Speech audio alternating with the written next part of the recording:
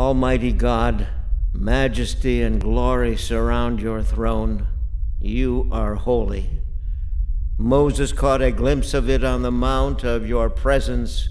When the mountain shook, the thunder rumbled, the trumpet sounded, and the lightning flashed.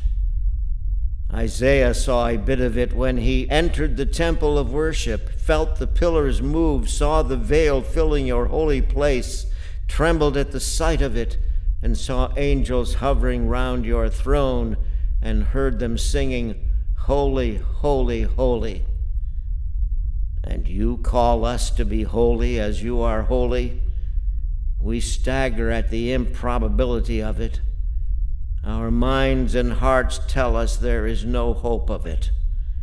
We can only cry, "God, be merciful to me, a sinner. Woe is me, for I am undone. I am a sinful being in the midst of a sinful people." Oh, send the fire of your Spirit to dig out, uproot, and burn away whatever keeps us from being holy as you have called us to be. Fill us with the saving grace of our crucified and risen Lord, for only in him is our hope. Hear us as we pray. Speak to us as we listen to your word. So be it, Lord. So be it. Amen.